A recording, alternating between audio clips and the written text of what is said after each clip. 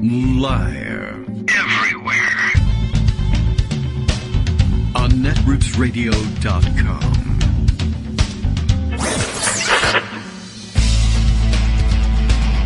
David Waldman. Kagro. In the morning. Now, here's David Waldman. Hey, good morning, everybody. How you doing? It is Friday. Woohoo, it's Friday. That's all the energy I have left to celebrate the fact that it's Friday, but okay. You know, we can deal with this sort of stuff. Friday, January 21st. Oh, January 21st. That I can't handle. All right, that's it. I'm leaving. All right. Oh, yes, I forgot to tell you what year it is. It's January 21st, 2022. All right. Let's see what you do with that information. I don't know why it's so important for me to tell you everything. Oh, yes, right, to tell you that it's not a rerun. But if you don't tune in for this exact moment in the show, then you'll never know. Okay. Well, with that out of the way, what the hell can we do with our time? Well, of course, plenty of stories, many of which you will need to know in order to survive the weekend. And dramatic music ensues at this point. But if it does, then our little pleasant background fade-out music is cut off. It's very rough on the ear. We won't go with it that way.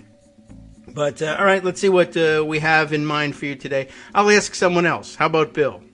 You can tell us what we're doing today, or maybe not. Kagro in the Morning radio show is live now. Kagro X. That's me. Hello. I'm David Waldman, your host. Claims it's Friday. I have done that.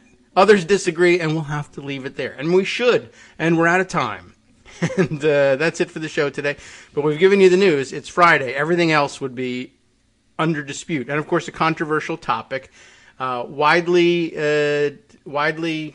controversial, widely discussed, and highly controversial. I can't say it.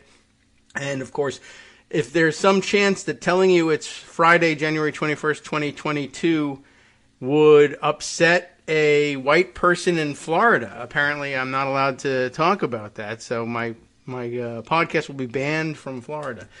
Another one of the incredible overreach weirdo Republican fascist type laws that they're at least contemplating down in Florida. I don't know if they've actually gotten as far as voting on this thing yet. And we ought to distinguish, I suppose, between what they contemplate and what they actually can accomplish. But it has occurred to me, actually, in the last day or two, that there are a couple of Republican projection reversals that we should be looking out for.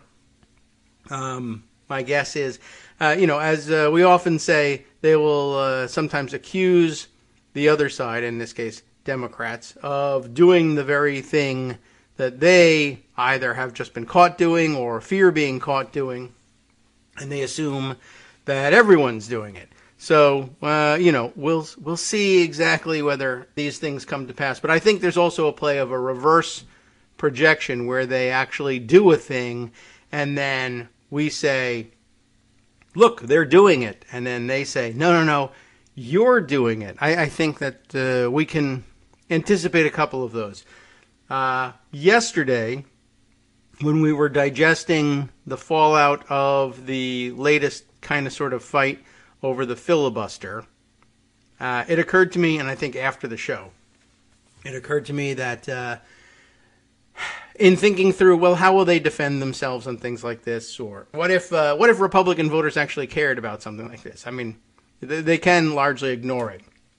But I guess facing maybe Democratic voting constituents back in their districts, even if they're overwhelmingly Republican districts, could accuse them of, as Democrats, well, I should say, as Democratic strategists say, some Democratic strategists say they plan to do, to push Democrats to hit back, to attack Republicans over their opposition to protection of voting rights. And lots of Democrats during their speeches during the past couple of weeks, and, especially in the last day or so of the big fight, were appalled, or, appeared to be appalled anyway, in their speeches that how could they do this? I never thought I'd live to see the day when Republicans wouldn't defend the right to vote in this country. And, of course, we thought, of course you'll live to see that day. You were born during that day, but okay, anyway. it occurs to me that they will just go home and just say the opposite of what happened, right? I mean, nothing prevents Republicans from going home and saying, or they might take a slyer, more, crafty approach and say, well, Democrats, they keep attacking us for this. Or, maybe if someone says, what do you say about this thing where Democrats say you were blocking voting rights protections? They would likely say, look, there's no conspiracy to prevent people from voting. The Democrats are in love with their own rhetoric. They love to say, oh, yeah, there's a Republican Party-wide multi-state effort to undermine voting, undermine our election system and confidence in our electoral system, and to reverse the Electoral College and allow the state legislatures to overrule the will of the voters and cast electoral votes the opposite way, and all this stuff. I mean, gosh, doesn't it sound just so crazy? There's no conspiracy to do anything like this. If there was, we would have done something about it. The United States Senate isn't going to sit around and hear about plans to undermine democracy, and Republicans will sit on their hands and do nothing. If that had been the case, if there really were such a plot, the U.S. Congress would have responded. We would have done something about it, because of course we're all for freedom and the right to vote. And of course, then the Democrats in the crowd will say, are you crazy? There was a bill on the floor of the Senate that would have prevented all of this from happening. And not only did you vote against it, you voted to filibuster it so it wouldn't even come up for a vote. To which they'll say, no. That was the terrible Democratic bill. They were trying to do that. They were the ones trying to steal and rig the elections. I voted to stop them. I'm a hero. That's the true story of what happened. You just don't understand the mechanics of it. It's a very complicated thing. Arcane Senate rules. And they were trying to pass a law that would allow Democrats to steal the election and pin it on Republicans, but I stopped them. And similarly, in another vein, I imagine watching Charles Gaba this morning, once again circulating articles by traditional media journalists coming around to the realization that COVID is killing Republicans, and in particular Trump voters, in numbers far in excess of anyone else. And it seems to be zeroing in on these. He's got county level data on this, that the reddest counties, the Trumpiest counties in America, have the highest death rate from COVID. And there are a lot of factors that go into that, including, as he acknowledges, Trumpy voters tend to be older, and that tends to be a complicating factor with COVID and COVID deaths, but they also tend to be unvaccinated and anti-vax in many cases, and anti-mask and anti-mitigating anything. So yeah, it seems to be hitting them harder. And I assume that eventually they'll have to take note of this. And I guess for now they're denying it and just saying it's not true, or not acknowledging the news about it at all. But eventually, if it were to sink in with them and they would realize that they've been, devastated by this virus and it's only hurting them and killing them, but only hurting them, in the electoral sense, because that's all we care about, right? Chuck Todd would say, well, but you're going to lower turnout in these districts. Well, yeah, but you're also going to bury 10% of the district. They're going to be dead. Oh, that's actually a bigger deal. But yeah, but what does it mean for the horse race? Well, okay, fine. I'm actually perfectly willing to analyze it in that context, sure. But at any rate, I'm thinking that once they realize what's going on, they'll eventually just say, Biden has been targeting us. Look at what he's done to us. He's using COVID as a biological weapon against us. It's a plot to kill us. And he's only doing it because he's such a sore loser and a big man baby and totally unqualified for the presidency. Which is, of course, exactly, how we described Trump in his initial reaction and his dealing with the virus. But, of course, we were also getting reporting out of the White House press corps that Jared Kushner was encouraging Trump to actually do that and say it's only hitting the blue states, so forget it. We won't respond. Let him die. And then, of course, it came back to haunt them, as it has with the subsequent waves of the variants, both Delta and Omicron. Omicron making its way out of the northeast corridor. The Trump, whatever you would call them, I guess COVID denialists spent the last couple of weeks pointing and laughing. And okay, fine, fair game. We point and laugh at the anti-vaxxers who find themselves in the hospital, and then some have a change of heart, some don't. But they were pointing and laughing and saying, look, this is the final proof that the Florida approach, the DeSantis method, works. We say, to hell with the masks, to hell with the vaccine. None of it works anyway, so forget it. And look, we here in Florida aren't getting hit with the initial wave of Omicron, the very initial wave. It's happening in New York and New Jersey and in the Northeast, where they're so conscientious about masking and vaccines. Well, of course, Omicron didn't really care that much about the vaccines and not that much about the masks either, and was perfectly happy to infect anybody that it could, which meant that it would eventually get to Florida, and it did on the early side and started to hit Florida hard too. At which point the rest of the country said, look, somehow, of course, this is still proof that the Florida method works. Yeah, they're on fire with Omicron, and so is New York. But somehow, I don't know, it's all the New Yorkers who are going down there for the winter. That's the problem. And then, sure enough, the purpose of my illustrating for you nightly where the hot spots are by daily new case reports, and then illustrating that with a map that lights up those top 10 states in red, is that you can see the migration of the virus out of the northeast corridor and its dispersal across the country, and then it will park itself in the places where Omicron hasn't been rampant and become rampant. And then that'll ratchet things back up, and, the red counties will pay the price again eventually. But in the meantime, yes, it also leaves, spikes also leave troughs in their wake, of course. And one of the interesting side effects of having a big spike, a big wave of Omicron, is that if you also report the states that are reporting the lowest numbers of new cases per million on a daily basis, you'll find that the states that were lit up red last week and earlier with Omicron are now turning blue on that second map that I did with the lowest day-over-day numbers. It's done its damage, and it's found its limits of being able to penetrate the vaccine defenses and the natural immunity defenses, whatever they may be, and is moving on to more fertile ground where there are more targets, and leaves behind, on my maps, a blue wake behind it. We saw it also happen with Delta for a while, when Delta really swept through the deep south and turned those. I mean, that was the reason I originally used those colors, red and blue map. There were several weeks after it had washed over the northeastern corridor. It was obvious when I started doing those maps. The deep south was lit up red with the highest day-to-day new cases per million, and the northeast blue.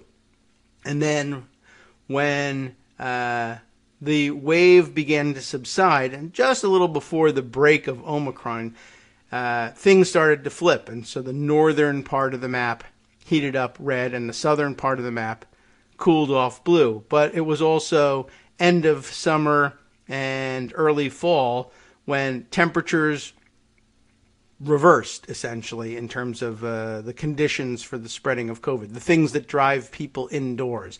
As it cooled off in the north and outdoor dining was less and less an option, things started to heat up in terms of disease transmission, and the south could linger outdoors into early winter, and that had an effect. Then the Omicron wave came and moved the red spots not only north but back towards the east. Now they're dispersing out. They're finding their way back down to the deep south, and the northeast corridor cools off and posts some of the lowest numbers in the country. Of course, the lagging indicator, as Greg has always described it to us, of deaths now washes over those blue states. The states that are posting the lowest numbers in terms of new cases day by day, new cases per million, are also at the same time posting the highest number of new deaths per million. So that's what comes with the trough. You get the blue trough and you cool off and your rates of transmission are much lower, which is great because everybody has to go out and go to funerals and you hopefully won't transmit the virus while you're there too. So that's one of the unfortunate side effects, but that's one of the things that the maps illustrate. I never did do maps for new deaths. That didn't really make a great deal of sense. Too late by that point. But that's sort of the way the cycle has gone. Then I started putting the hotspot maps together 1 year ago and the current day, and comparing geographically where the hotspots were. Sometimes it matches up pretty close, sometimes it doesn't, but it appears to be. The whole point of that experiment is to see whether it's predictive in any way, whether the fact that the hotspots were in this region at this point last year means that we will see the same regions light up again either now or in a couple of weeks. It's a little difficult to tell, of course. The virus isn't, of course, sentient. It doesn't have a travel itinerary. But I was just sort of wondering whether if there really were regional differences in weather conditions that made it more or less likely for virus transmission in certain areas. Well, we might see the same things light up again.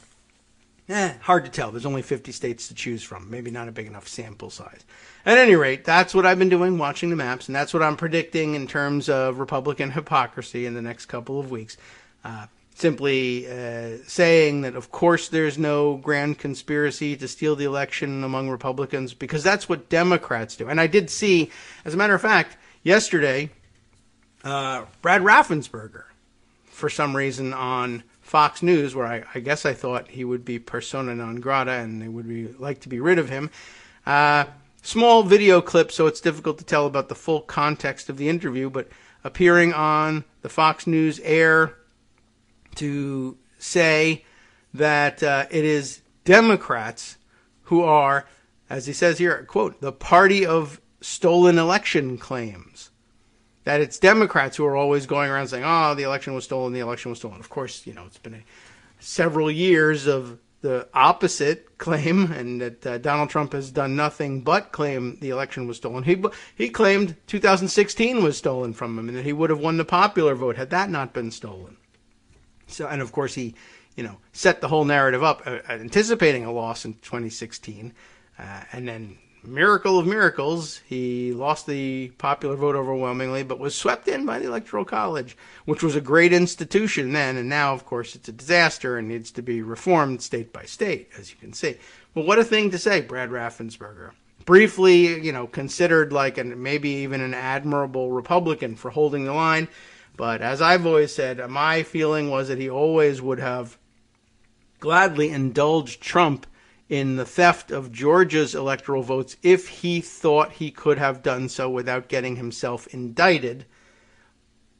And that once Georgia changed the law, he would have been, had they done it earlier, he would have been happy to assist Trump in everything that he wanted. And I guess some of that gets revealed in this little snippet being circulated online. I guess I better put that aside, park it in pocket so I can show you. Let's see, other things to catch up with this morning. Yes, Truro Renfro noting that he is devastated about Meatloaf's passing, which ordinarily is the sort of, toilet talk we don't engage in here. But not meatloaf, not mom's meatloaf, and it's passing through your digestive system. We're talking about Meatloaf, the guy, the singer, the actor, the multi-talented and lately rather Trumpy guy who may have, perhaps through his politics, wandered into anti-vaxxism. I can't confirm that, but he has died of COVID. So there you go. He says, Truro Renfro says he's truly devastated about Meatloaf's passing, but heartened to remember that when his politics started to stink, his voice followed. Is that right? Well, here he is at a Romney rally, and he invites us to watch on YouTube. And, well, it's in the KITM hashtag column, so go and seek it out.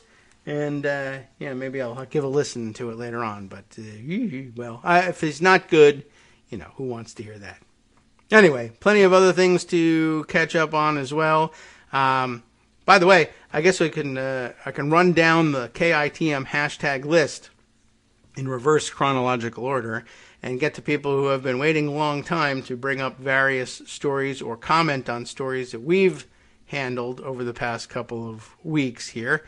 Let's see. First of all, let's say at least 2 people have commented about the 5G airport issues.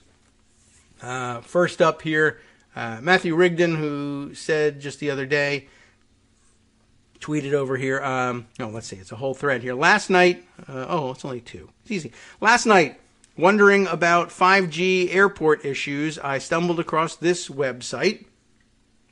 It's airlines.org. And of course, pointing to a specific article. You don't just go to airlines.org and take a look. But it won't help you anyway because there's something wrong with that URL, and I'm seeing just their 404 error message, which says we are experiencing delays, which is funny for the airlines thing. But I guess it was anyway a 5G FAQ. That's not a weird code or anything. Frequently asked questions about 5G. I wonder if their main page can bring me to it. I don't know if it's going to be immediately obvious, but maybe just they changed the URL on it. I don't know. Well, they do have something up front on the front page that says Airlines for America, which they have a code for that too, A4A. Get it? A4A urges immediate government action to address 5G related flight disruptions. But let's see what Matt had to say about it. I guess the first, good, I'm glad, since it's gone, he quoted some of it to us here, so we can still read it. One of the first FAQ, or at least the first one Matthew liked enough to grab for us. A lot of people say 5G rolled out overseas, so it must be fine. As the page I linked to shows, the 5G rollout in other countries is different. And secondly, in other countries, towers around the airports have to run at lower power to reduce interference. In some countries, like France, in France, the antennae are pointed downward to help alleviate this, so it's not an apples and oranges comparison. Okay. Well, I like both apples and oranges. Okay, that's interesting. So definitely people are experiencing this difficulty elsewhere. And they've, I guess, found some relief in pointing the antennas downward. I guess we could try. Have you tried turning it off and turning it back on again? I don't know whether they've tried that one, but I'd like to suggest that and bill them for the suggestion as well. Let's see. Where else was I contact? I think through the Daily Kos mail system, I got a note on it from our Daily Kos friend, San Francisco, SF Bay Transplant, who listens to the show frequently and comments very often through the Daily Kos mail rather than online or rather on Twitter. You can't blame anybody for avoiding Twitter these days. Just noting, I don't work in cellular or airports, but I am a techie and I can make an educated guess on what happened with 5G and airports. Ready for this one? My team is behind on long-planned projects because of the unplanned or urgent support time provided to quickly setting up remote workers, COVID, and vaxxed and testing sites, etc. Somebody created that order a test website in a hurry. Conditions keep changing rapidly. Think last July and the 180-degree turn with the emergence of Delta. Now it's Omicron. Every day is a new adventure, so some of the long-planned projects have fallen down the list. So, okay, could that be it? Or at least the reaction to, or the slow reaction here in the United States to a known issue, as they like to say, with 5G and airports, just that the people who would otherwise deal with it are either sick with COVID or have other greater priorities because too many other people in other sectors are sick and they're trying to create technological fixes to the fact that they're all out or whatever. I guess just the supply chain for tech work exists too and is likely to be disrupted by, a global pandemic or something like that. So that's a good point and a pretty good educated guess. We'll take that and run with it. Let's see. I know there's more, and I should just keep scrolling back and taking a look. Asparagus Zucchini yesterday sharing excess mortality data. Let's see, excess mortality having come up on the show yesterday. He's sharing this from GitHub. Let's see, based on world mortality data set. So we can take a look at that. Nice work by, who are we linking to? Dmitry Kobak or Hippodoid. Hippodoid? Is that right? Hippopodoid? I don't know how you pronounce that. But it's easier just to call him Dmitry, I would think.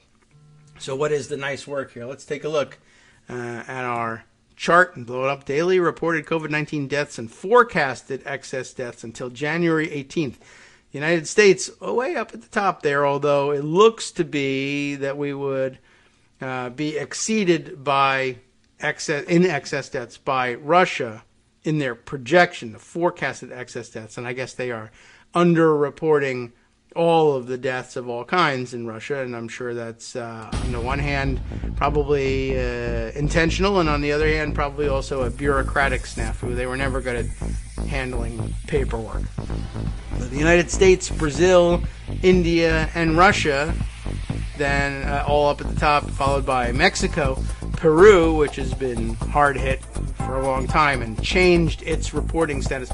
I don't know. I hope they're not underreporting because they are astronomical in their death rate. All right, that and much more catch-up work to do after this.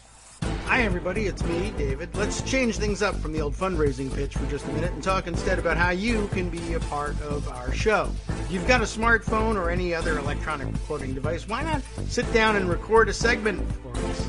Read us an important article and give us your take. Or read one of your own original essays, or even just give us your commentary on something you'd like to share that's important to you. Then send the file to me at kagrox@gmail.com and I'll try and work it into the show. Short segments, a few minutes in length, are easiest to fit in. And of course, I can't always guarantee that I'll be able to play everything, but if you've ever shouted at your radio or TV about something you wish was being covered, here's your chance to change that. Make the show your own. Send your submissions to me at kagrox@gmail.com.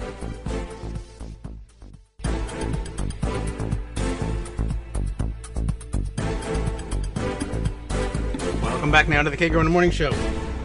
You know where we are. We're here on Net Roots Radio. You know that by now. All right, let's see. Other things I have missed in the past couple of days and should take the opportunity to bring up and credit for all the people who sent it along. Let's see. Oh, yes, right. I did notice this one the other day and didn't get a chance to bring it up. Hawk River, our good Twitter friend and fellow listener, now under the handle, anyway, of Left Hand of Snarkiness, or Snarkness. No I in that one? Okay. I guess I artificially inserted that one. But Hawk River on Twitter and commenting here that we have another Hope Hicks, How Does She Do It story on hand. I missed the opportunity to announce this earlier. Let's see, what have we here? The new Celebrity Big Brother house. Meet all 14 celebrities entering the Celebrity Big Brother house. I have no idea anything about the show. I've never actually watched it, but I got the idea. It's one of the old-timey original reality shows, and I guess she's one of them. And I don't know if I know any of the other so-called celebrities, but that's not new. That has been happening to me for a long time. So I don't know who any of these people are, with the exception of Hope Hicks, but it's kind of a funny thing. And I guess it fits, right? Let's see. There was at least 2 of them on Dancing with the Stars, right? Although I guess if you go further back to other Republican kooks, wasn't Bristol Palin on Dancing with the Stars too? Anyway, But Rick Perry did it, and then what's his name? Sean Spicer did it, and they've been on various stupid shows. And then I think Sarah Palin did, like, the Masked Singer one or something. Anyway, now Hope Hicks, which, whatever. She needs to get paid, so fine. She's in the Big Brother, Celebrity Big Brother house. That's hardly a celebrity. Anyway, it's just kind of funny.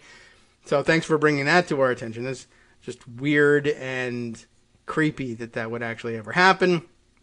But what can we do? Celebrity culture. We made one of them president. So, oh yeah, right. That should be viewed the other way, right? Remember there was another one where a president did a reality show. It was called The Apprentice, right? He did them in reverse, of course, the opposite order. But, it should surprise no one, I guess, then the people exiting his administration would try to do the same thing. Let me get some of that reality show TV money. I guess also I should acknowledge that this frog in my throat will not leave today. Cannot be dislodged, despite the fact that I do have some of Scott's gifted tea on hand. Thanks again, Scott. Maybe that's doing it. I was perfectly fine before I got on here and had to say anything. Patrick Snyder, who sends items all the time.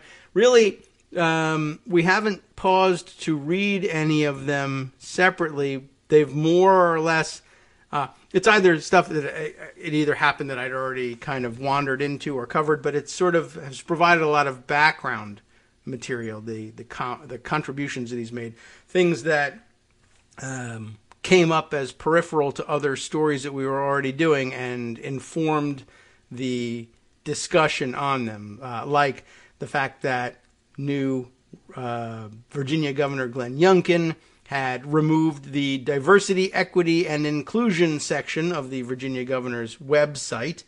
And I think we did make mention of that as part of his overall, sweep of purported executive orders on the first day of his term in office. There were a few other things just scrolling further back. An interesting thread that he sent along from a doctor, I guess, discussing the experience of treating a COVID denialist who then has a deathbed conversion, and that's nice and everything. But the job of comforting this person through the inevitable death from this, even as they begin to realize the mistake that they've made. And as Patrick puts it, this is a thread showing how clear and accurate information is a central component of an effective response to a pandemic, and the deliberate dissemination of pandemic disinformation has life and death consequences, we all know this, and should be criminalized. And I'll agree with the sentiment there. Let's see, other tweets of the last couple of days and weeks that he's passed along. Interesting background information on the setup of the filibuster fight. But I just wanted to credit him for sending good and timely information that helps shape the show, as you all do, even if it doesn't always end up being called out in particular at the time and read aloud as a thread. So keep the comments coming. I appreciate it. And of course, if you also are following along on the KITM hashtag, you will have seen these things, and your own discussion and knowledge of these things will be enhanced by what each of you are hoping to share with me. Even if I don't get to share it with you over the radio, that information makes it to like-minded individuals who can use it in their own daily discussions and in formulating their own opinions, or maybe even recording those opinions and sending them to me via email so that I can include them on the show, as so many of you have done. Now, speaking of this sort of housekeeping business and catching up with the comments, I think, only one new contributor behind, and it's now coming up on a month since the contributions were made. And I think I did make mention of John Ronald's contribution from back on December 24th, but then a few days later it was followed up by another new contributor who is going to, make me take a stab at the pronunciation of the name. But it looks like Christine, we'll say Bickler, Bichler. I don't want to hazard a guess about anything that might, it might be right, might be wrong. my best guess. But thank you, Christina, for joining the ranks back on December 29th. I have this little pink index card. I mean, it just happens. It's not because, it's not for you, Christina. It's for everybody. But a little pink index card that I'm using for whatever reason. No real rhyme or reason behind the color. But, writing down new contributors who I want to make mention of on the air, and it's been sitting here staring at me for days, and each day as I turn on the machines that make the show run, today I will find time. And then events get away from me, crazy things happen in the world, we feel like we need to discuss them and discuss them thoroughly, so I haven't been caught up on that, but I appreciate it as always. I like to say people's names, even if I mangle them on the air. I think it'd be fun to be called out for things like that, and we really do appreciate it. I had a thought about a fundraising drive the other day. You know that Gil is constantly needling me for censoring the show, whether self-censoring what I say aloud or going back and bleeping things, like when Greg uses his favorite, I don't even know if it counts as profanity anymore, and he loves to do it intentionally. Every once in a while we slip up and do something accidentally. And Gil has always wondered, what do you even bother with that for? It's a podcast. It's not on the radio. Lots of podcasts revel in the profanity and the raw language, and that's what makes people interested and interesting sometimes when they talk about these things. And I guess originally it came from the likeness of this, the way we treat this program and its likeness to radio. And then there was, in fact, for a while anyway, simulcast or replaying anyway of the podcasts on regular radio programs in, random areas of the country. And so I wanted it to be sort of FCC ready, and for the back catalog, as it were, of our podcasts to also be ready for air and not cause any problems for the licensees of these radio stations should they choose to pick up the show. But it seems fairly obvious, one, that's not likely to happen again, and two, all right, so big deal. If you play it on your air, that's your problem. I don't own the radio station. Anyway, but also, it's just sort of, it's a challenge. It's fun, actually, sometimes to work around the profanity if you can, come up with an alternative expression for it, or just make fun of the fact that you're self-censoring.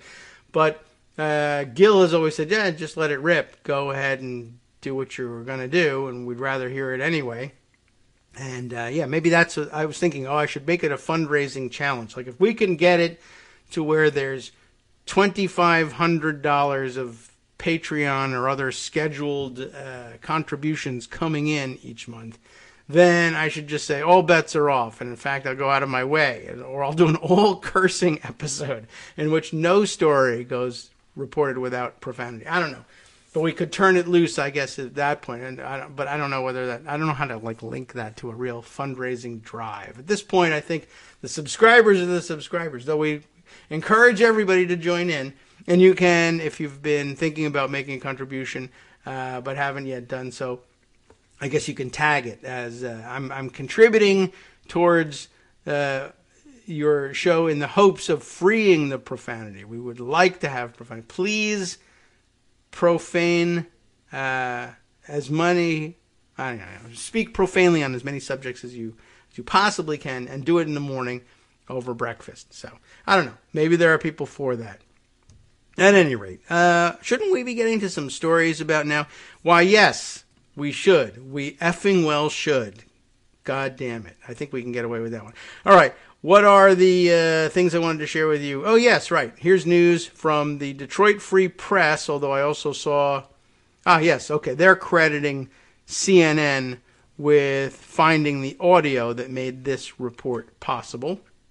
I knew CNN had something to do with it. The Detroit Free Press, however, has written it up for us. Michigan GOP chair, co-chair, sorry, I effing well got that wrong. S. He's just saying S instead of crap. All right. Well, anyway, it's stupid. I'll have to come up with some better curses for you.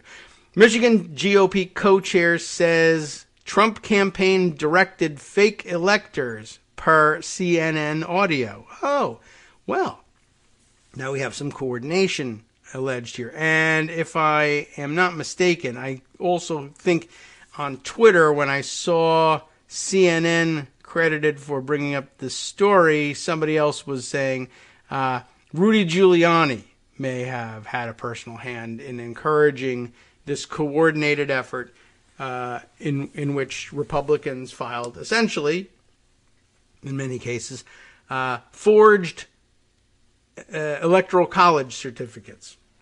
There's an excuse given, and we'll see whether the article discusses it. But if not, I can outline for you what their hope is in if they're ever dragged into court over this, how they'll plead here. Michigan Republican Party co-chair Michon Maddock, Michon, I don't know how the emphasis is there. Michon Maddock said that the Trump presidential campaign directed Republicans in Michigan to seat fake GOP electoral college delegates, according to audio obtained by CNN. We fought to seat the electors. The Trump campaign asked us to do that. I'm under a lot of scrutiny for that today, Maddock is heard saying in the audio, reportedly recorded at a conservative gathering last week, according to CNN. In the audio, Maddock does not say whether she personally communicated with officials from the Trump campaign. Maddock did not immediately provide a comment to the Free Press. The Michigan Republican Party also did not immediately respond to emails.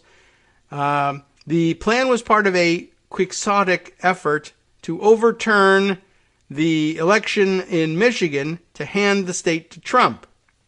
Michigan Attorney General Dana Nessel and her team investigated the acts for possible election fraud charges, recently referring the matter to federal prosecutors. On the day in 2020 that Michigan's presidential electors met to award the state's 16 electoral college votes to Joe Biden, who won the state by more than 154,000 votes, Republicans, including Maddock, tried to enter the state capitol to convene a false slate of GOP electors. Maddock's husband, State Representative Matt Maddock, Republican of Milford, was also present. Law enforcement blocked the group from entering. I remember that the Michigan would-be electors were blocked from entry. Other places let them in, and they met in other rooms besides the various assembly chambers that are usually used for the legislature. They met in side rooms, but they blocked the Michigan people. But that did not stop the overall effort. Michon Maddock and 15 other Republicans signed a document falsely claiming Trump's victory in the state. That document was sent to the office of Vice President Mike Pence, the Michigan Secretary of State, the National Archivist, and the Chief Judge of the Western District of Michigan, Nessel said earlier this week. So all of the backup locations that a genuine certificate would otherwise have been sent. The document indicates that all but 2 Republicans nominated to cast Michigan's electoral college votes had Trump won the state signed their names. Terry Lynn Land and Gerald Wall, 2 Republican nominees, did not sign. Instead, the document includes the signatures of James Renner and Ken Thompson. You get to name alternates to the electoral college, and I'm not sure. I mean, they weren't abiding by any of the other rules, so maybe they just picked them out of a hat or pulled them in off the street, for all I know. The archivist rejected the document, notifying Nessel and others in the process. The documents are also part of the U.S. House's broad January 6th Commission inquiry. It's a committee. You can get that right, please. Nessel's office said her office had... it's office choice. Nessel's office said her office has been investigating the signatories' actions and that she absolutely had enough evidence to bring state charges, but referred the matter to federal prosecutors because she said the effort in Michigan appears to have been part of a multi-state conspiracy to overturn the election, which Republicans eventually will say, no, that was Democrats. Don't you remember? And Chuck Todd will probably say, yeah, I do remember, and how terrible it is. Our hope is that the federal authorities and the Department of Justice and the United States Attorney General, Merrick Garland, will take this in coordination with all the other information they've received and make an evaluation as to what charges these individuals might face, Nessel said. Recently, the Congressional Committee investigating the January 6th attack on the U.S. Capitol broadly cited efforts by Trump campaign attorney Rudy Giuliani to influence legislators in Michigan and elsewhere. The committee references his attempts in Michigan and other states. He appeared in Lansing in 2020 during a lengthy hearing where he and others presented a litany of false statements about the election.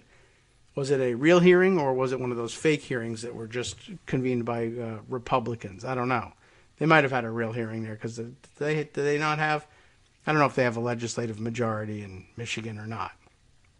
Anyway, where were we here? Yes, in the Maddock audio recording, she references her husband and says he fought for a team of people to come and testify in front of the committee.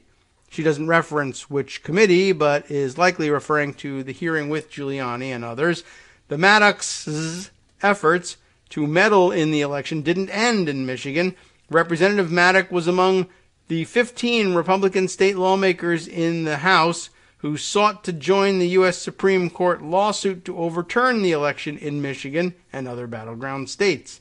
And Michonne Maddock helped organize buses from the state to head to Washington, D.C. on January 6th, when Trump supporters stormed the U.S. Capitol to stop Congress from certifying the 2020 presidential election.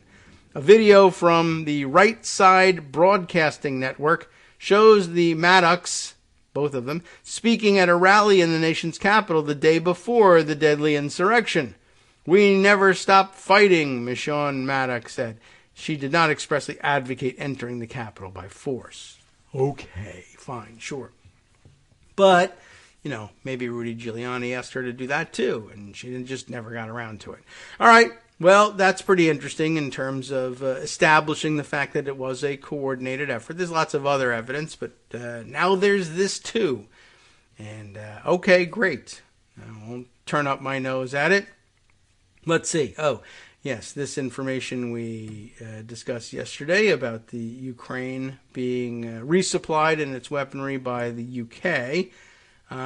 Let's see. Other stories that we should have gotten to in the past couple of days that might have fallen through the cracks. I can probably archive that as well. Yes, here we go. It's just sort of the Friday catch-all, everything else that we can clear out of pocket here. Florida health official placed on leave after encouraging employees to get vaccinated. Yes, you can't have that down in Florida. The Washington Post story by Timothy Bella from just the other day, the 19th. The Florida Department of Health on Tuesday placed a top official on administrative leave after he allegedly encouraged employees to get vaccinated against the coronavirus. What a crime, huh? Paul, not Paul, but Raul.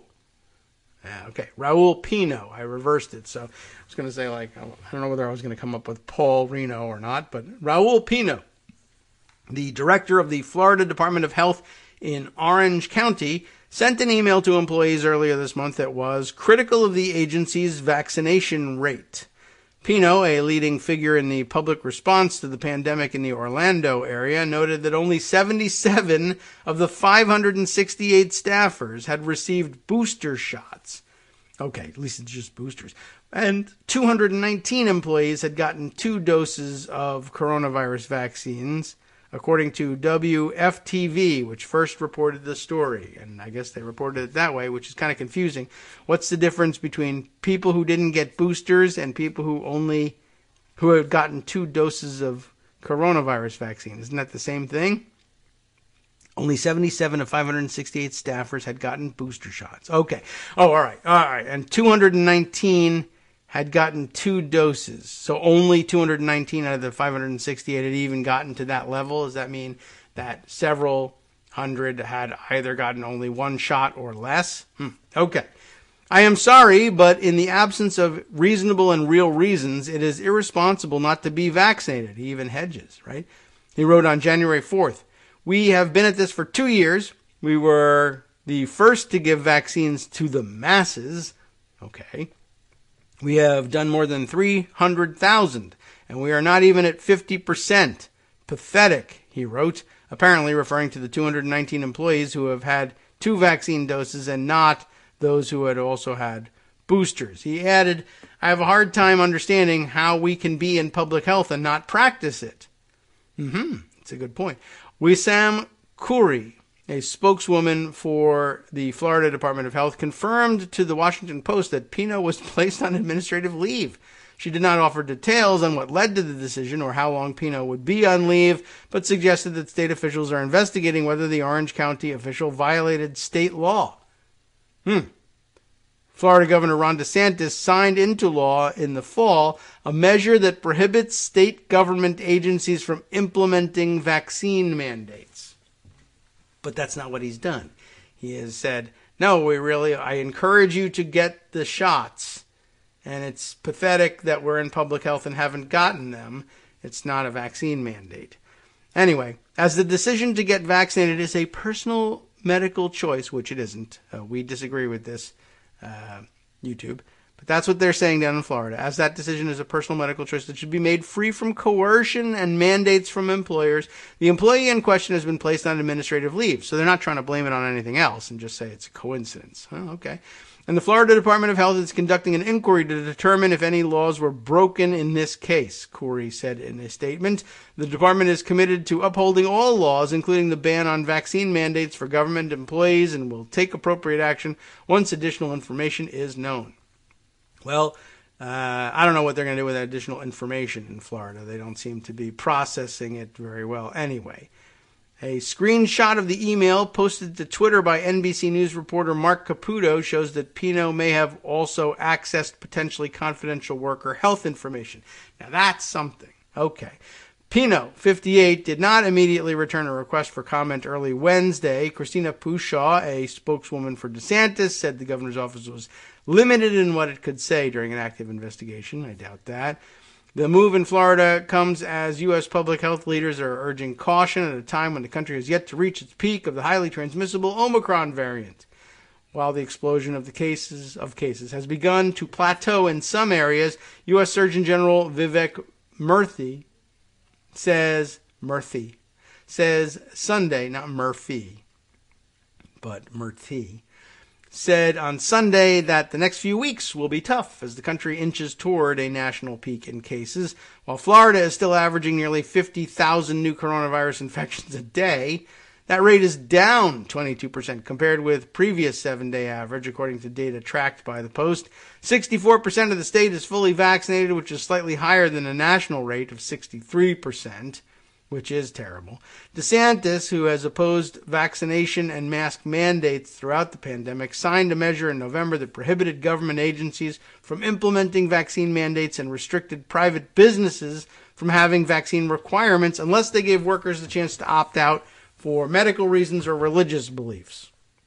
This is the strongest piece of legislation that's been enacted anywhere in the country in this regard, the governor said at a news conference at the time. Is it actually a fault for which he should be held accountable, but it's a bragging point to him.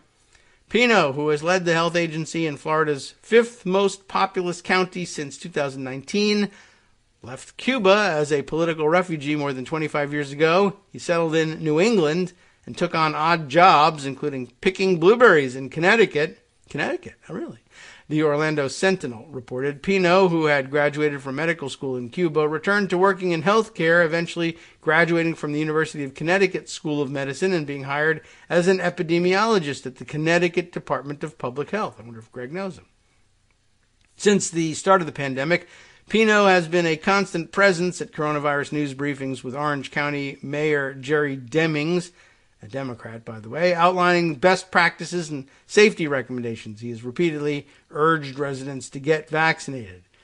But, what does he know? He's a blueberry picker. So it's an interesting story, right? Imagine being a healthcare professional in Cuba and leaving that behind for having to take on odd jobs and fruit picking in the United States until you could re-credential yourself. But he's managed to do it only to get fired by Ron DeSantis because Ron DeSantis hates freedom and freedom stories. There you go. Anyway, he goes on to say, Pino does, clearly vaccines are working for us and are the solution to this crisis. The vaccine continues to be effective against the variants. In his email earlier this month, Pino wrote that less than 14% of the Orange County agency's staffers had received booster shots. He added that just under 39% of employees had gotten 2 vaccine doses, and about another 6% had only gotten a single dose. Democrats in the state were quick to criticize DeSantis and the Florida Department of Health over Pino's being placed on administrative leave for encouraging vaccination.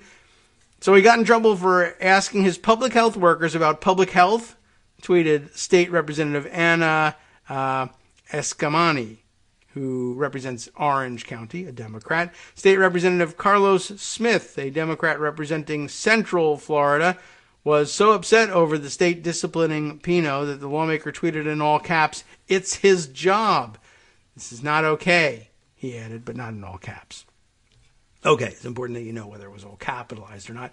But true, real story, and real kind of stupid, and, par for the course, I guess, in Florida. We'll note that much, at any rate. Let's see. Oh, yeah, I can probably file this one away as well. Yeah,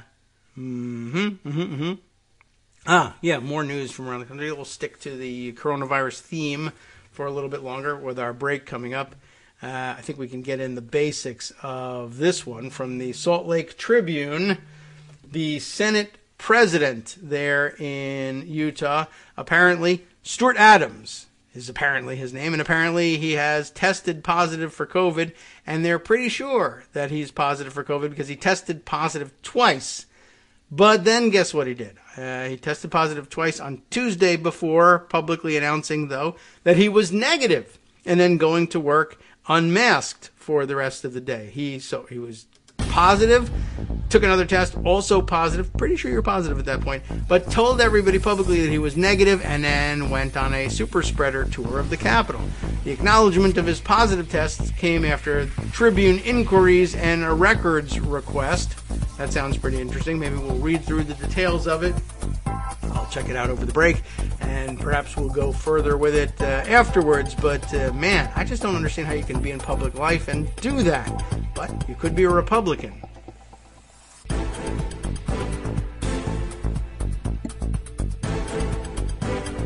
Welcome back now to the Kagro in the Morning Show here on Netflix Radio. I'm having a little trouble with the funky mute button again. All right, well, I'll have to keep an eye on that. Let's see. Didn't get a chance, of course, to dive into the article any further than I thought I would. But let's take a look, see if there are any more shocking details. Robert Gerke reports for the Salt Lake Tribune, January 18th. After testing positive for COVID-19 last week, Senate President Stuart Adams opened the 2022 session unmasked, conducting business as normal, and trying to reassure senators and the public he was fully recovered. In his opening comments to Tuesday, to the events of Tuesday, Adams initially said he'd tested positive twice for COVID-19 since yesterday. He blurted that out. Then backtracked seconds later. I tested negative twice, he said, joking that he'd misspoken to make sure people were listening. I don't know what to make of this. All right. In reality, the senator had indeed tested positive twice Tuesday morning. After the Salt Lake Tribune made inquiries about the senator's test results and filed an open records request regarding the test results, the Senate was backtracking on Adams' original statement. According to Senate Chief of Staff Mark Thomas, Adams tested negative on Monday, then tested positive Tuesday morning. Adams took a second test, which he thought was negative, but Thomas was notified later that there was, in fact, a faint line on the test indicating it was positive. Okay, so, right. When Adams made his comments on the floor, Thomas said Adams thought he had indeed had 2 negative tests.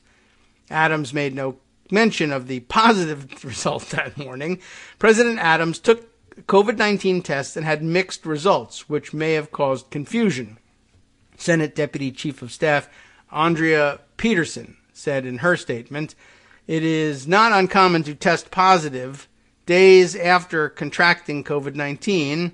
Well, that's certainly true. And according to the CDC, a positive test after recently recovering from COVID does not mean the individual is contagious." I don't know. Peterson said the senator has followed CDC guidelines, has not had a fever since Saturday, and his symptoms had subsided. But, of course, he's not following CDC guidelines because he's not wearing a mask. Adams originally began having symptoms Wednesday night and tested positive for COVID-19 Thursday morning. I'd say you're probably still in some danger on Tuesday morning if you're still testing positive. You should certainly be wearing a mask. He had planned to attend a news conference Friday regarding the status of COVID-19 in Utah, but did not because of the test. So that he skipped. CDC guidelines state that someone with COVID-19 should isolate for 5 days and then wear a mask for an additional 5 days to prevent the spread of the virus. Well, guess what he didn't do? That. So, of course, for the spokesperson to say, well, he followed CDC guidelines. Well, no, he didn't. So don't say that. I mean, it could say in the Salt Lake Tribune, Peterson said the senator had followed CDC guidelines, but that wasn't true. This is what happened. They could have just come out and said that. Adams was maskless when he opened the session Tuesday, including when he greeted Elder Garrett W. Gong, one of the 12 apostles for the Church of Jesus Christ of Latter-day Saints, the Mormon Church, who offered an opening prayer. Now, the fact that he's an elder doesn't necessarily mean that he's an elderly person. They have very young elders out there. But as it happens, he's a gray-haired individual. It's hard to tell exactly what his age might be. But the elder was masked, so we have some hope that he will not have passed the virus on to him. There's some chance that Elder Gong will be just fine, because he looks like he's got a good high-quality KN95 type mask on. Very wise. Now, somebody else is next to the speaker on the rostrum there, and I don't know who this woman is. Is she identified in the picture? She's wearing what appears to be maybe a cloth mask, and maybe that's not the greatest protection anymore. Although it could be a surgical mask. It's hard to tell the difference. It's a black mask, and it's difficult to tell. They do now make the surgical masks in several colors, so it's not just the blue necessarily. Anyway, where were we? Adams was maskless for opening the session when he greeted the elder from the Mormon Church. Adams wore a mask, though, when he met with news media later in the day, but was unmasked again when the Senate resumed business in the afternoon. COVID testing is available to legislators and staff on Tuesdays and Thursdays during the session, but it is not mandatory. Adams told reporters that a handful of staff and interns tested positive Tuesday, but no senators tested positive, even though he had twice. A massive outbreak of the Omicron variant has caused record high case counts and a record number of hospitalizations.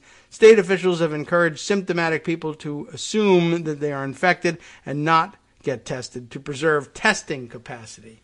That's unfortunate, but okay. As long as you assume you're positive and then do the things that a positive testing person should do, like isolating for at least 5 days and then wearing a mask for 5 days afterwards, at least. I have my questions about those numbers, but you can't say you're following CDC guidelines if you don't even do that. The Senate voted Tuesday evening to rescind a Salt Lake County mask requirement issued by the county health department and upheld last week by a vote of the county council. Oh, okay. So the local people running the county said we should continue the mask requirement, but the Senate, not the entire legislature yet, voted to rescind a county mask requirement because we know best from top down, because that's the way Republicans work. Well, we'll see what happens in Utah. Utah's case rate has spiked, and they have literally jumped up the rankings in terms of the states with the highest infection numbers, cumulative infection numbers throughout the pandemic per million residents. But they've really made some just leaps up the list, though there was somebody on Twitter the other day pointing out that who cares about case counts? Deaths is what really matters. And Utah, as they say, dead last. This person said dead last in the deaths per million residents. And they are not, in fact, dead last, but they're way down there. That's true. So it's been very interesting. Their case counts have been pretty high all along. Well, not all along, but through the Delta wave. Delta hit Utah pretty hard, but somehow I guess that's true. They've managed to post pretty good numbers in death rates. But I think that we may be, just because of the sheer volume of cases that they're seeing from Omicron, in a couple of weeks, we should check back in on them and see whether they are, in fact, still down near the bottom of the list. As of right now, they do, in fact, stand at, I guess, only Vermont and Hawaii are performing better in terms of deaths per 1 million in population. So let's see, they'd be 48th out of the 50 states, or 49th out of the 50 states plus the District of Columbia. So, that's something. They are sitting at 1,254 deaths per 1 million, whereas, say, the top of the list at the moment is Mississippi, where they have seen more than 3,598. They're nearing 3,600 deaths per million to Utah's 1,200. I'd rather be Utah, but I have a feeling you're going to start to see a difference, because I think Utah has, in the last couple of days, started making the list of most new deaths reported per million, the top 10 list. And so I guess you'll start to see them creep up the list too. Anytime you see somebody point stuff out like that and say, well, this state or that state is doing great, and they're doing great because we don't believe in, masks and mandates and vaccines and the vaccine mandates and all sorts of things like, all sorts of sciencey stuff like that, you're basically, you're on the clock at that point. You're daring the virus to come and get your state, and it will, and you might be among those who are sorriest about it, depending on your stance on vaccines. If you've made the personal choice to have your life be put in danger by this wave or the next one. All right, let's see. Other things of some interest here.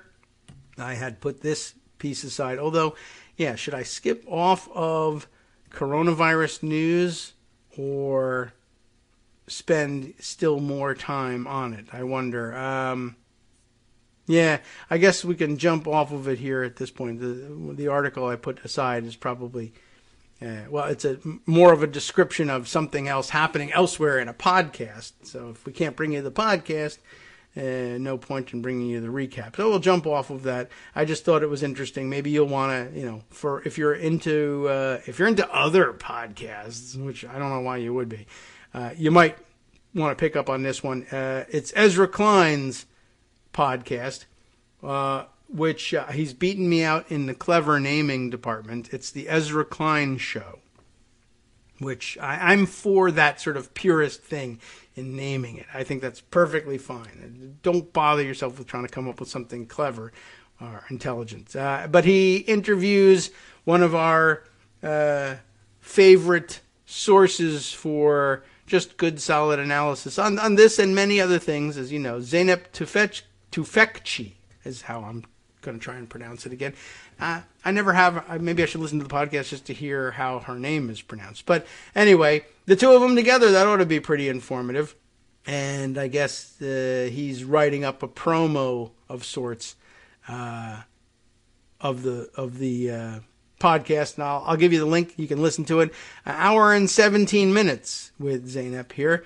It's a pretty good combination. You'll probably get some real interesting information. But the title here for the write-up about it is Zeynep Tufekci on how to prepare for the pandemic's next phase. Zeynep helps Ezra understand the systems-wide failure on COVID and how we can prepare for the pandemic's next phase.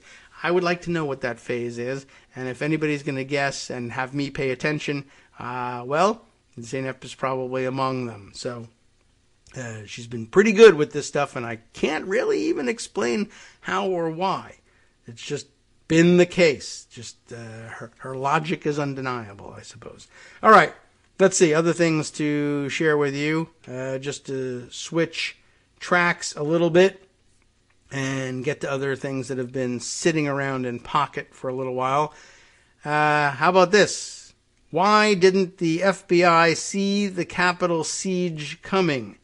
Printed in, or running in, Grid News, which is actually a name that it's been mentioned more and more, really making a name for themselves, like Frederick Douglass these days. I don't know, new operation of sorts and attracting a lot of journalistic talent from among the ranks of people who merit my notice, I guess, on Twitter, however I've arranged things. But we might be calling that name more and more. Grid News. Okay, and it's grid.news at that. So that's how you can find it. Why didn't the FBI see the Capitol siege coming? Maybe because they didn't want to. And we'll see whether Jason Palladino gets around to that conclusion in this January 14th piece. A year later, the Bureau still won't come clean on why it ignored piles of evidence and outside warnings about political violence before the attack on January 6th. So he's rather skeptical of their answers when they're questioned about it. In the lead-up to the Capitol siege, the FBI received at least a dozen warnings about the possibility of violence that day, and he has a timeline of it that he displays below. When the day came and the Capitol barricades fell, such as they were, it became evident the FBI largely ignored them all. The warnings came from all sides: regional law enforcement, social media platforms, Congress, specifically the House and Senate Intelligence Committees, a top defense official, extremist watchdogs, right-wing experts, journalists, and even 3 different components within the FBI itself. That makes it especially difficult to understand. Grid reviewed every public statement FBI officials made about the Bureau's intelligence leading up to the siege to understand how the FBI explained its posture on January 6th. We read hundreds of pages of FBI briefings and press statements, FBI officials' testimony before Congress, and public comments and news reports.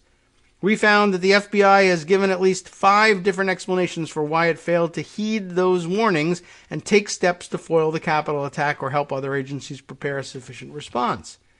Some of them support arguments the FBI should get more money and legal authorities, but given what we know now, none of them holds up. They're following the same blueprint as 9/11, said Mike German, a former undercover FBI agent and author of Disrupt, Discredit, and Divide: How the New FBI Damages Democracy. He is a fellow, and we love fellows, at the Brennan Center for Justice. First, they say, we had no intelligence. We can believe that. Then they say, our authorities prevented us from getting the intelligence, which is not true. German echoed the comments of Senator Chuck Grassley, which is rarely a good idea, from a June 2001 Judiciary Committee hearing. Nearly every time the Bureau fails, Grassley marveled, it ends up with a bigger budget, more jurisdiction, and the director walks out of this room with a nice pat on the back. That's probably actually not a bad comment. This is what the FBI is good at, German said, taking its failures and turning them into opportunities for more resources. The institutional lack of introspection, while unsurprising, is deeply worrisome. German and others agree. The threat of political violence, particularly from the right, and targeting democratic institutions and political leaders is higher than at any point in modern history. Many key indicators point in one direction. Extremist violence is reportedly surging, and threats against election officials and members of Congress are increasing. The threat of lethality from domestic violent extremist groups is higher than it ever was, Attorney General Merrick Garland told Congress last May. If the FBI remains blinkered to the most serious and likely threats, January 6th might not be its last major failure. American democracy has largely survived the violence of January 6th, and the Department of Justice has undertaken a historic effort to investigate, indict, and prosecute hundreds of participants who might never have stormed the Capitol in the first place if the FBI had heeded clear warnings and taken proper steps to prevent the attack. The Department of Justice did not respond to requests for comment for this story. A credible explanation for the FBI's failures around January 6 may yet come from other quarters. Multiple accountability probes into the events of January 6th are scrutinizing the Bureau's woefully insufficient response. The Department of Justice Inspector General has an active probe that reportedly examines the FBI's troubling inaction. The January 6th committee in the House has an entire blue team, as they call it, of investigators trying to answer the questions around the security and intelligence failures that preceded the Capitol breach. A Bureau spokesperson who spoke on condition of anonymity told Grind that while the FBI had information that was concerning about the potential for violence in connection with the January 6th events, the FBI was not aware of actionable intelligence that indicated that hundreds of people were planning to violently breach the Capitol. It would be difficult to believe if you didn't have that much evidence, I guess. Here are the Bureau's 5 public explanations for failing to take seriously the intel on January 6th and an assessment of the veracity of its claims.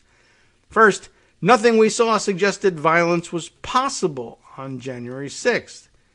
Just hours before the attack, FBI National Security Division personnel assured the acting Deputy Attorney General that there were no credible threats, according to an email obtained by BuzzFeed News. Shortly after the siege, the FBI echoed the internal communication, repeating that it had worked with other law enforcement and intelligence agencies to detect potential threats, and no one saw the Capitol siege coming. There was nothing other than First Amendment protected activity. Stephen D'Antuono,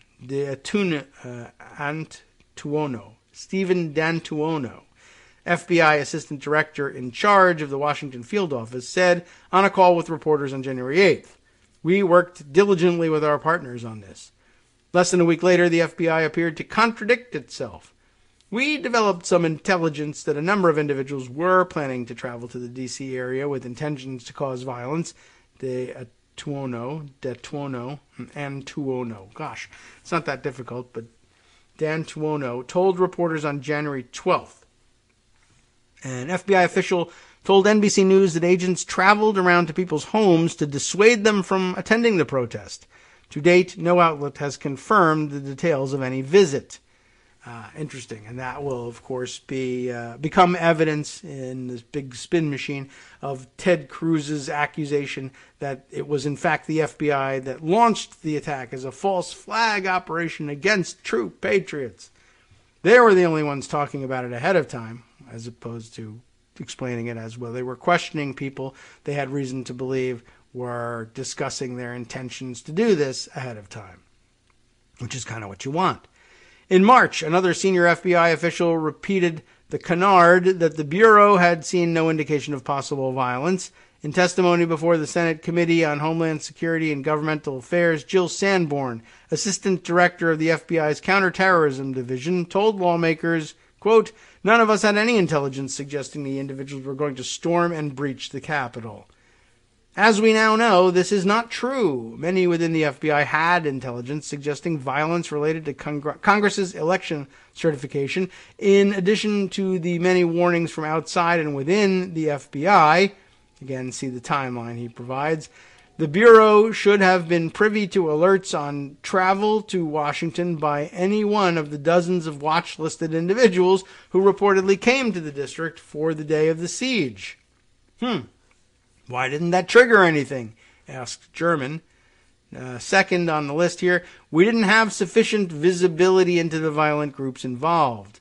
At a Senate Judiciary hearing in March, Senator Amy Klobuchar expressed surprise at the detailed planning the violent right-wing Proud Boys extremist group employed when preparing for its January 6th assault on Capitol Hill. She asked FBI Director Christopher Wray if everything has shifted here because of a pop-up. If he ever wished the FBI had kept closer tabs on the Proud Boys in advance of January 6th, which they would never have done under the Trump administration anyway. The Proud Boys had left a trail of violent altercations across the country before January 6th, including in Washington, D.C., and were central actors at some of the worst flashpoints of violence at the Capitol that day. Let me also remind everybody that the Proud Boys have never been particularly good at hiding those intentions, And like hotel chains in the area were able to detect ahead of time that trouble was inbound, and they've canceled the reservations of Proud Boys coming in for various rallies. I think the one in late December prior to the January 6th, the one that got, I think, what was it, Enrico Tarrio arrested, or was it one of their other leaders arrested for tearing down the church banner and setting it on fire, right? He was in jail for January 6th already.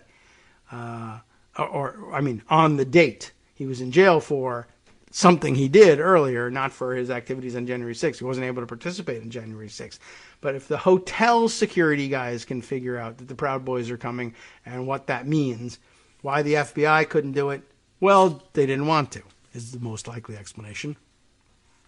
The group's members were, as we said, among some of the first to breach the Capitol windows. At least 27 Proud Boy members or associates have been arrested in connection with the attack, with at least 17 indicted on a charge of conspiracy to obstruct an official proceeding, according to NPR's database of charged individuals. There must be moments when you think, if we would have known, if we could have infiltrated this group or found out what they were doing, Klobuchar said. Do you have those moments? Absolutely, Ray responded. I will tell you, Senator, and this is something I feel passionately about, anytime there's an attack, our standard at the FBI is we aim to bat 1,000. I wonder if that line of questioning gave rise to Cruz's conspiracy theory. Well, he's just said that he wanted to infiltrate the Proud Boys. We can probably just extrapolate from that they did, and that they planted the seeds of the siege in their minds because they were agents provocateurs. But no evidence of that, actually, to date. But, okay. Well, yeah. And you might wonder why they hang back and not infiltrate the Proud Boys when they infiltrate Quaker peace groups during the Iraq War. And the answer, of course, is Proud Boys are Trump allies. They wouldn't want to sick the FBI on them because they wanted them out there creating chaos and perpetrating violence on behalf of the Trump administration and campaign.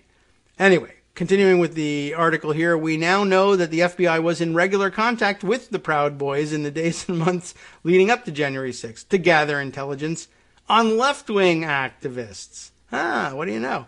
According to Reuters, the FBI cultivated Proud Boys not to inform on their own activities, but to act as intelligence sources about Antifa, a loosely organized group, if it even is that, of anti-fascist street protesters. Proud Boys leader Joseph Biggs faces 6 criminal charges in connection with the January 6th Capitol siege. He is accused of directing some of the first acts of violence that precipitated the siege, accusations he denies. 2 days before the attack, Biggs told a Reuters reporter that he had been talking with the FBI for months and was willing to tell his bureau contact about his plans for the day, if they asked. At least 4 members of the group had communicated with the FBI prior to the attack, Reuters reported. One member of the group was even texting his FBI handler a real-time account of the attack, according to the New York Times. Another member of the group has pleaded guilty to charges stemming from the riot and is cooperating with the government. The FBI spokesperson told Grid in a written statement, the FBI has no comment on these reports you mentioned. The FBI does not comment on sources and methods. The Proud Boys weren't the only far-right group, violent far-right group, that appeared to plan ahead for violence.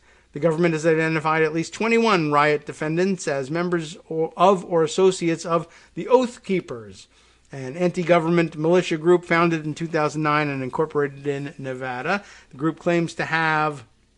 everything has moved again. The group claims to have, 30,000 members and recruits from active and former military and law enforcement. According to federal prosecutors, Oath Keepers arrived at the Capitol in armor and helmets, with firearms and radios, and forcibly stormed past exterior barricades, Capitol Police and other law enforcement officers, and entered the Capitol and executing the January 6th operation. Prior to the Capitol violence, members of the militia provided security for Trump ally Roger Stone, as first reported by the New York Times. The group's founder, Elmer Stewart Rhodes, oh, he doesn't go by Elmer? Okay, has been subpoenaed by the House committee investigating January 6th.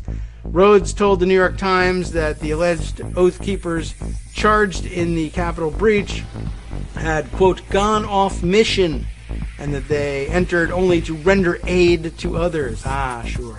On Thursday, the Department of Justice charged Rhodes and 10 others with seditious conspiracy, some of the first sedition charges made in the investigation. Prosecutors accused the group of stashing firearms on the outskirts of D.C. to be used in support of their plot. Hi, it's me, David Waldman, the same guy who was just talking to you a second ago. Our Patreon subscription drive is still going strong, with over 175 monthly donors who help keep us on the air. If we've helped keep you going during the pandemic, why not return the favor and help us keep going so we can all be together for the next disaster? Patreon.com, Patreon.com, makes it easy to make secure, recurring monthly contributions to support our show.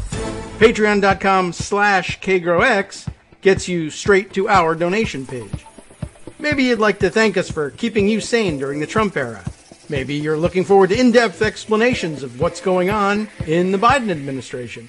Whatever it is that keeps you listening, we need your help to keep bringing it to you. And hey, if you happen to prefer using PayPal or even the Square Cash app, we're up and running with those options too.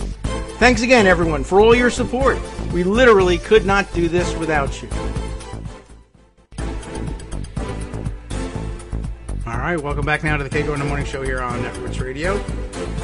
Shall we continue in reading the Grid News piece on why the FBI somehow couldn't figure out that January 6th was coming, despite being in contact with many of the perpetrators of the violence on January 6th. We left off by saying that prosecutors had accused the Oath Keepers of stashing firearms on the outskirts of D.C. to be used in support of their plot. But we ran out of time to tell you what the plot was. The plot to stop the lawful transfer of presidential power. Just to put that point on it. Although many Americans first heard of the Oath Keepers in relation to January 6th, the organization is well known to the FBI. We've heard lots about them before then. The Bureau has kept tabs on it since at least 2013. The FBI has identified the Oath Keepers as domestic terrorism sovereign citizen extremists in internal documents released under the Freedom of Information Act to reporter Emma North Best in 2018, and observed that various individuals associated with the Oath Keepers have engaged in well-publicized criminal acts which appear linked to violence and terrorism. So excuse number 3 here, the Constitution tied our hands.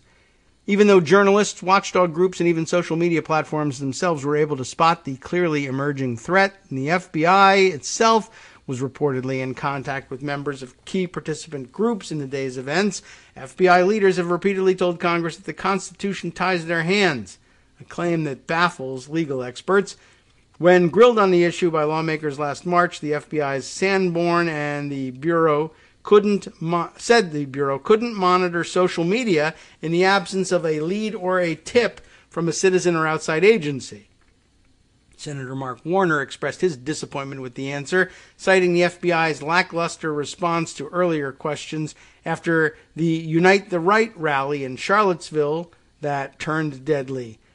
But according to the Justice Department's own domestic investigation guidelines, agents are allowed to conduct proactive internet searches of publicly available information to process observations or other information for authorized purposes.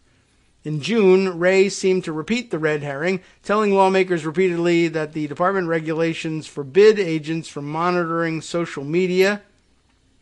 And, oh gosh, another shift from pop-ups. I really dislike this way some of these sites design these ad spaces. And this one really shifts things that you're reading straight off the page. You got to scroll to find your place. Where were we? In June, Wray seemed to repeat the red herring, telling lawmakers repeatedly that department regulations forbid agents from monitoring social media without proper predication. Wray told Alexandria Ocasio-Cortez the Bureau did not have the proper predication and authorized purpose in advance of January 6th to dig into social media posts. That's completely false, the Brennan Center's German said of Ray's claims. Their rules are public. You can read them. It's ridiculous that stuff even gets reported or that policymakers don't immediately debunk it. Yowza. Then, excuse number 4. It's hard to distinguish intentional posts, which presage actual violence, from the aspirational or mere bluster. At the same June hearing, Ray described the difficulty the FBI had determining whether threatening online posts were aspirational versus the intentional. There is all kinds of just unspeakably horrific rhetoric out there across the spectrum, and trying to figure out which individuals are just using hateful, horrible language with no intent to act versus which ones actually have an intention to commit violence, Ray told the committee, especially in a country where we have the First Amendment and there are all kinds of policies that the Justice Department has had in place for years and years and years that govern our safe space and or our ability to operate in social media is a real challenge. Well, that's just wrong, experts say. Andrew Weissman, former top lawyer for the FBI, called Ray's explanations stingy and deeply unsatisfying in a joint op-ed. Weissman and his co-author, law professor Ryan Goodman, pointed out that the FBI routinely takes actions to prepare for highly sensitive events such as the January 6th certification of the Electoral College results. Indeed, wrote Weissman and Goodman, although Ray did not mention this to lawmakers, the FBI's role in preparing for such events allows the Bureau, in accordance with the Attorney General's guidelines, to engage in proactively surfing the Internet to find publicly accessible websites and services through which the promotion of terrorist crimes is openly taking place. What is clear, the two concluded, is that the FBI knew enough to take further action, but failed to do so, because it wasn't Muslim terrorism. In fact, 2 recent cases suggest the FBI does believe it can distinguish between the two and bring charges against speech it finds intentional. One example is the case of Daniel Baker, a self-described leftist from Florida. Baker wrote on Facebook shortly after January 6th calling for armed civilians to help defend the Florida Capitol building against potentially threatening far-right groups. He was recently sentenced to 44 months in federal prison for the posts, more than most Capitol rioters will face, including those who made specific threats against members of Congress and traveled with weaponry to D.C. Wow, that seems wrong. There's a long history in this country of police, prosecutors, and courts targeting anarchists for trumped-up charges and excessive sentences. This legacy goes back to Haymarket and continues today, with Dan's case being the most recent example. Brad Thompson, a civil rights attorney at People's Law Office, told The Intercept. The FBI's approach of de-emphasizing investigations of white supremacists and right-wing militia violence while targeting resources at social justice movements and calling that extremism has existed for some time. Hina Shamsi, director of the American Civil Liberties Union's National Security Project, told DSMOG earlier this year. Another example involved Missouri activist Mike Avery. After Minneapolis police officer Derek Chauvin murdered George Floyd in May of 2020, Avery posted calls to action on Facebook. Avery encouraged people to gather outside the Ferguson, Missouri Police Department to protest. Soon after, FBI agents showed up at Avery's home and arrested him. They charged Avery under the Anti-Riot Act, a 1968 law that is rarely invoked, like sedition, I guess. According to the affidavit, Avery's Facebook posts were spotted by FBI agents online who were attempting to identify potential flashpoints for violence by monitoring social media for imminent acts of violence. Well, gee, I guess they can do that. The FBI cited a post where Avery encourages people in the St. Louis area to gather for a red action, whatever that is, in all caps, and specifically encouraged shooters to turn out, which the FBI believed was encouraging people to assault police officers. Avery's attorneys argued that shooters is a slang term for men, and that really? Okay. And red action is a commonly used term in activist circles to describe protests that may involve pepper spray, rubber bullets, and other crowd control measures. That could be. I don't know about shooters as men, but okay. According to reporting by NBC News, Avery was one of 4 people charged on incitement to riot charges based on social media posts. His charges were dropped several weeks later after Avery was held without bail. To date, no capital insurrection defendant has been charged with inciting a riot. This case, though dismissed, shows the willingness of the FBI to proactively arrest and detain individuals it saw as planning violence on social media. The FBI issued joint intelligence bulletins to law enforcement agencies in 2020 based on social media activity before demonstrations over the killing of George Floyd, protests in Portland, and Black Lives Matter protests in Washington. The FBI issued no such bulletin prior to January 6th, according to a Senate report on the insurrection published in June. It was not until January 13th, a week after the attack, that the FBI issued a joint intelligence briefing warning of possible continued violence. Since the January 6th event, violent online rhetoric regarding the January 20th presidential inauguration has increased, the FBI document says, citing open source reporting, which they can't do, or something like that. And then finally, our tools failed us, number 5 on the list of bad excuses. The FBI claims it needs better tools to sort through social media data. The volume, as you said, the volume of this stuff is just massive, and the ability to have the right tools to get through it and sift through it in a way that is, again, separating the wheat from the chaff is key, Wray told lawmakers in June. Last October, unnamed sources with apparent deep knowledge of the Bureau gave potentially more detail to Wray's claim.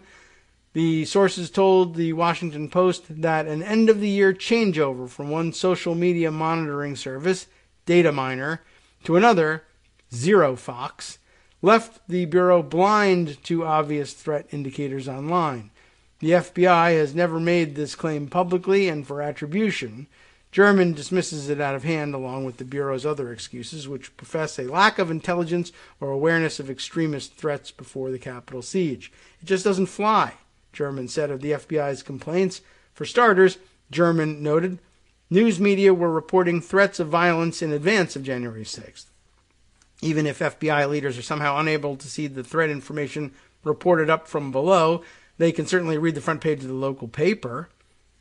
On January 5th, 2021, the Washington Post ran a story headlined, Pro-Trump Forums Erupt with Violent Threats Ahead of Wednesday's Rally Against the 2020 Election. The article noted that the forum members discussed potential bloodshed and advice on sneaking guns into D.C. What's more, ZeroFox apparently has a history of aggressive social media exploitation to identify potentially violent threats, one that suggests the FBI's criticism of the service's thoroughness may be misplaced. Unfortunately, ZeroFox's apparent zeal appeared as misdirected as the FBI's could be. Instead of focusing exclusively on actual violent threats, the company appears to have aggressively probed and reported nonviolent, progressive protest organizers.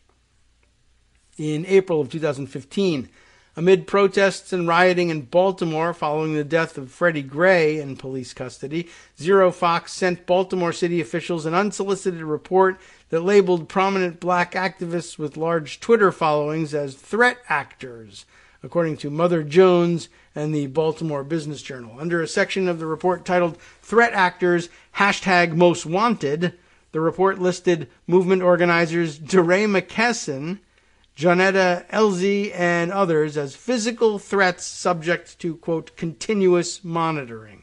Wow. The report, which was subsequently released to media through a public records request, categorized both McKesson and Elzie as severity high, in all caps, the word high, and threat type, all caps, physical. Really? From DeRay McKesson. I don't know anything about Jonetta Elzie, but I'm guessing that it's about the same, which is ridiculous. I know a little better about DeRay McKesson. Jeez. The report which was subsequently, we did this one. ZeroFox said they were not only high severity and physical threats, they said in its report that they were among 187 influencers and 62 actors the company was monitoring ahead of the protests. More than a year after Zero Fox's report, FBI agents visited McKesson's home and the home of some of Elzey's relatives to ask questions. The two told Grid it could not be determined if the alleged visits were prompted by Zero Fox's reporting. This is just so insane to me. Who would look at my photo and think, oh, she's a threat? Jonetta Elzey told Grid. I never incite violence. If anything, I documented the violence of the police, said Elzey. I care more about people's safety than the police did at the time. When the FBI agents came calling, Elzey said her aged relatives trolled the agents hard. They've lived through Malcolm X and Martin Luther King Jr. as the brackets fill in. I mean, her own speech, of course. She just refers to Malcolm and Martin, you see. They know about the FBI, Elzey said. They asked, why did you kill MLK? And made its agents uncomfortable. The FBI spied on King, of course, and in 1964 attempted to convince the civil rights legend to kill himself. According to emails obtained by the Baltimore Sun, Zero Fox CEO James C. Foster sent the report to contacts in Baltimore city government on April 27, 2015, saying he had immediate intelligence to pass along. Our system also supported the New York City Police Department during their riots and protests, Foster wrote. The alerts and data are alarming, and we briefed our classified partners at Fort Meade this morning. Foster and Zero Fox did not respond to requests for comment. In a public address the day before the anniversary of the siege, Garland delivered a speech vowing to hold accountable the many people involved in the day's events and planning at any level. Noticeably absent from the 3,316-word speech was a recognition that any responsibility for the day's events could lie with the Bureau, or that the lens of accountability could be appropriately turned inward on his department. Asked what the Bureau had learned from the insurrection, the spokesperson replied, the FBI has increased our focus on swift information sharing with all of our state, local, tribal, and territorial law enforcement partners throughout the United States. We also have improved automated systems established to assist investigators and analysts in all our field offices through the investigative process, which is, gobbledygook, doesn't tell us very much. Okay. Now, displayed is that timeline that he referred to earlier. I don't know if it pays to read through the items on the timeline. I guess so, maybe. We'll begin with November 20th, 2020, when an email from an FBI analyst at the Bureau's Hazardous Devices School in Huntsville, Alabama, to colleagues warns of post-election violence from the far right. Militia groups are espousing increasingly violent rhetoric, the email warned, expressing a new level of escalation by declaring, the fight is now. Late December 2020, the New York City Police Department sends a packet of material to the FBI, full of information indicating that there would likely be violence when lawmakers certified the presidential election on January 6th. December 21st, in a viral tweet thread, an amateur Israeli-based right-wing monitor warns on January 6th, armed Trumpist militias will be rallying in D.C. at Trump's orders. It's highly likely that they'll try to storm the Capitol after it certifies Joe Biden's win. I don't think this is sunk in yet. I guess it didn't. The next day, December 22nd, right-wing social media platform Parler sends the FBI 3 screenshots from a user who threatened to kill politicians. That's extraordinarily responsible of them. December 24th, Christmas Eve, in a bulletin to law enforcement, the private intelligence analysis firm SITE, S-I-T-E Intelligence Group, states a supposedly violent insurrection by Trump's supporters has always been the plan. The group quoted another online post which stated, patriots who, now all caps, still at this point in time are too cowardly to condone violence are part of the problem. It needs to happen, although it needs to expletive happen. And you know how we are about expletives. This report just says the word expletive. You know. Anyway, early January 2021, I guess well before the 6th, though. By the start of the year, larger social media companies in Silicon Valley were also flagging scores of posts daily to the fusion centers in Northern California, the Washington Post reported. For companies to reach the threshold to report its users to law enforcement, such posts typically imply violence or the use of a weapon. Mike Sena, the Fusion Center director, told the companies his office couldn't keep up with the surge and asked them to start sending the concerning posts directly to the FBI's Analysis Center in West Virginia. January 1st, amateur D.C. historian Elliot Carter, whose Washington Tunnels website includes information on the Capitol complex's underground tunnel system, files a report on the FBI's website about a flood of visitors to his site from outside the D.C. area, many from right-wing sites. Carter says some of the visits came from posts on those sites about January 6th. On January 2nd, Parler sends along more posts to the FBI, including a series of posts by a user making threats about January 6th. This is the final stand where we are drawing the red line at Capitol Hill. I trust the American people will take back the USA with force, and many are ready to die, the user wrote, adding, don't be surprised if we take the hashtag Capitol building. It has to throw a hashtag in there, right? Parler ultimately forwarded more than 50 instances of incitement and violence to the FBI in advance of January 6th, according to CEO George Farmer. Now, January 4th, Senate Intelligence Committee Chairman Mark Warner reaches out to the FBI to share concern about the threat of violence on January 6th. He was alarmed after hearing reports from his staff of widespread online chatter of violence surrounding the January 6th ceremony, the Washington Post reported. He wanted to make sure the Bureau was seeing the threat and to learn what it was doing to counter the danger. David Bowditch, of the number 2 official at the FBI, heard him out, but did not sound concerned. Don't worry, he told the senator. The FBI is on top of it. Oh, well. No wonder he's upset. Also, January 4th, on a call with cabinet members and top security officials, Joint Chief of Staff General Mark Milley asks why federal officials were allowing protesters on Capitol grounds, given the threats against congressional leaders, according to the Washington Post.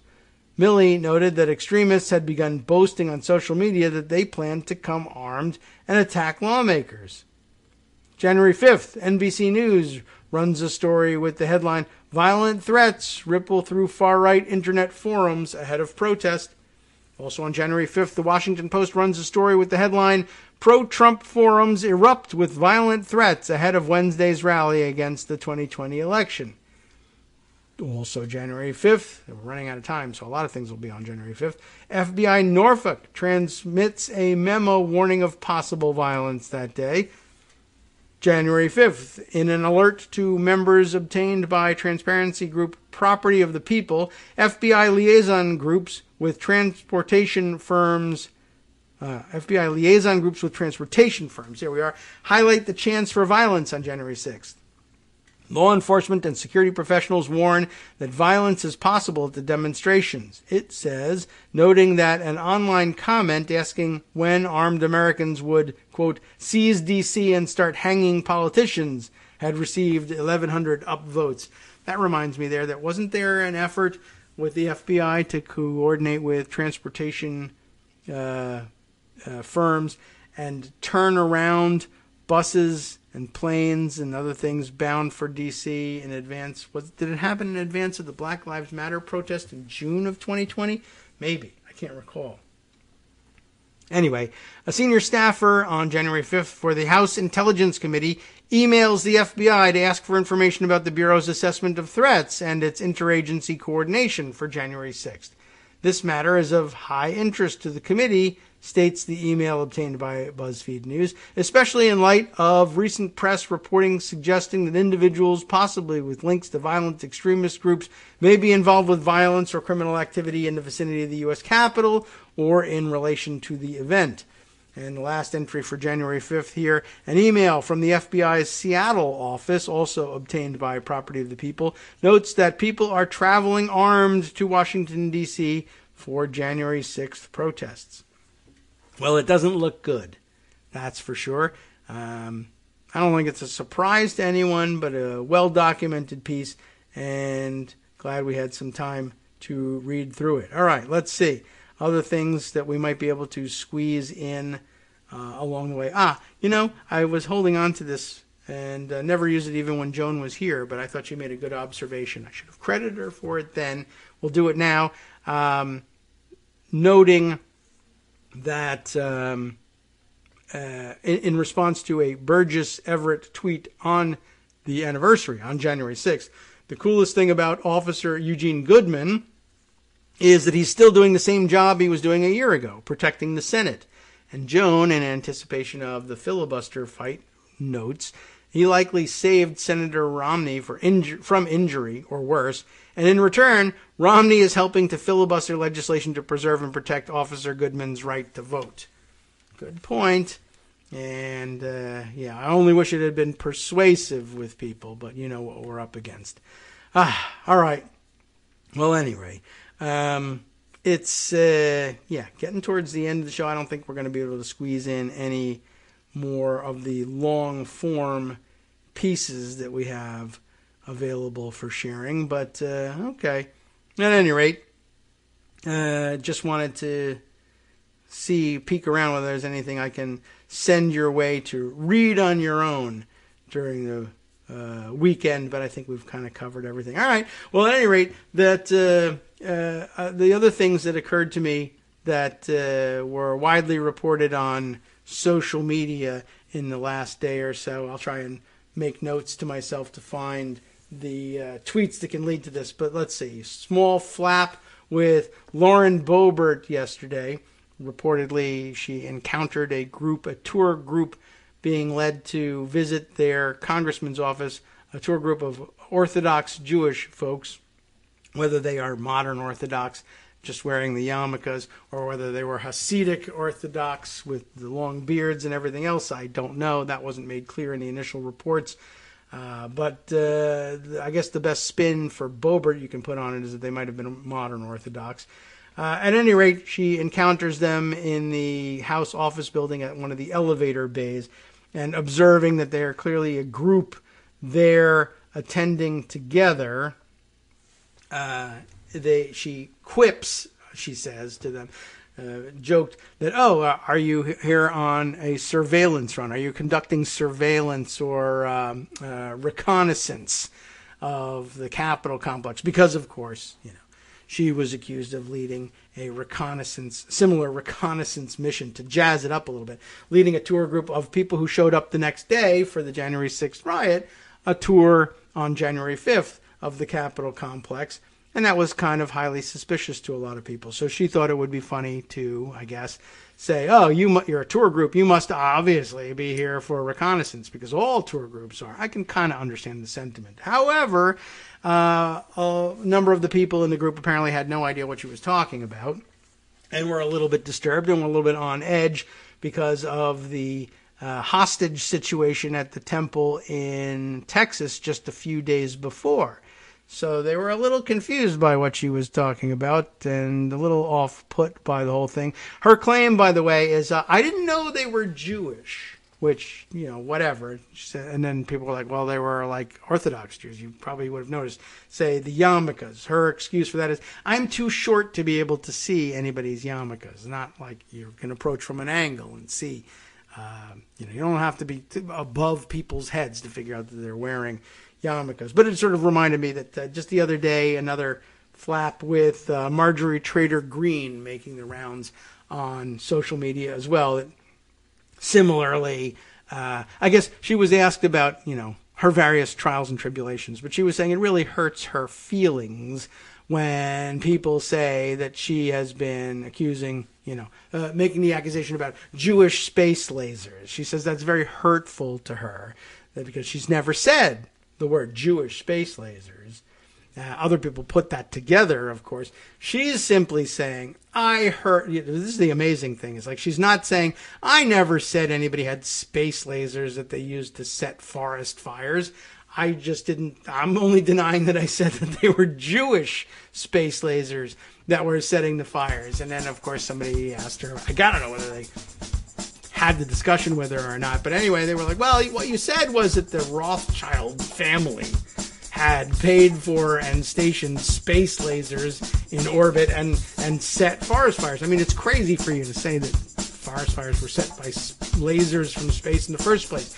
But yeah, you said the Rothschilds had financed this thing, and her response is, "Well, I didn't know the Rothschilds were Jewish." That's the one. Now I was making the accusation.